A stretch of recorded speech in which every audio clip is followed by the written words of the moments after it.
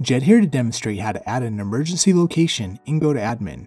You'll want to ensure that your account has this data so that first responders have accurate callback and physical location information in the case of an emergency call from your phone system. Please view our online resources to find out if this feature is available in your country. Please note that you must have a phone number available for each location you want to add. If you do not have enough phone numbers, you can order more. Also, the emergency location registration process may take up to 3 business days before a location is verified. In addition to showing you how to add a new emergency location, I'll show you how to register an existing address with emergency services, check an emergency location's registration status, and set a registered emergency location as your default emergency location for your entire account. If you're interested in managing existing emergency locations, please see the link in this video's description for help with that.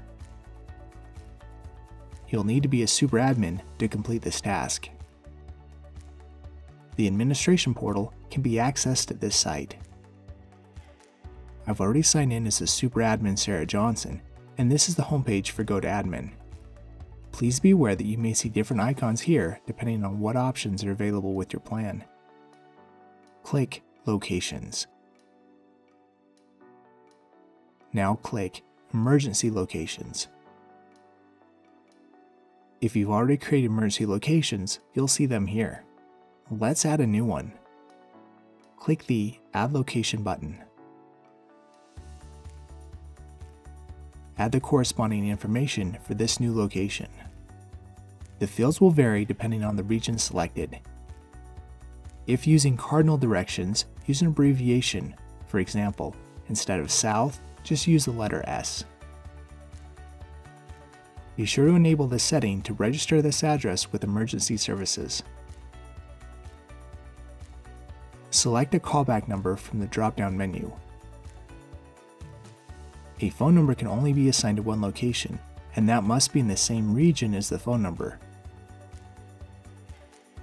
This number will only be displayed when users dial 911 or 933. All other calls will display the outbound caller ID that is set up for that line. Be sure to click Save when you're done. We now see the profile for this location. If you need to change any of the information you just typed in for this location, you could click the Edit button to do so. Now I'll show you how to register an existing address with emergency services. Select the location that you want to register. This message lets us know that this location is unregistered. Click the Register Location button. Verify that the information here is correct, and then enable the emergency location setting. Like before, I can select the desired callback number from this list and then choose Save.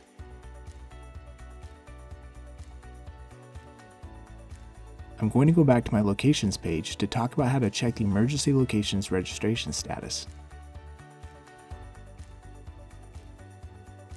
Take note of the emergency services column. There are 3 possible statuses. As the name indicates, registered means that the location was successfully registered. Pending means that the registration is processing, which may take up to 3 business days.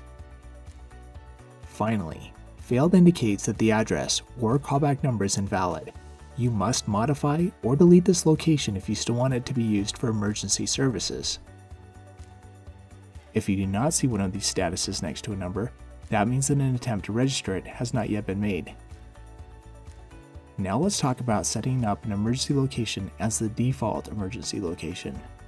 First, check if you have already had a default emergency location set. If a default location has been previously set up, you would see a label indicating that next to the location name in this column. If your devices are not assigned to any specific location, in the event of an emergency call, the account's default location would be sent to the emergency responders. Since this step involves a default setting, you'll need to click the Settings icon on the left sidebar. Now select Phones,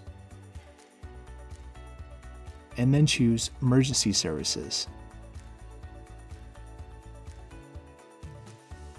From here, you can click the drop-down menu and select your desired default emergency service location. Only registered emergency locations will be available. And then be sure to set this location. Be sure to click Save when you're done.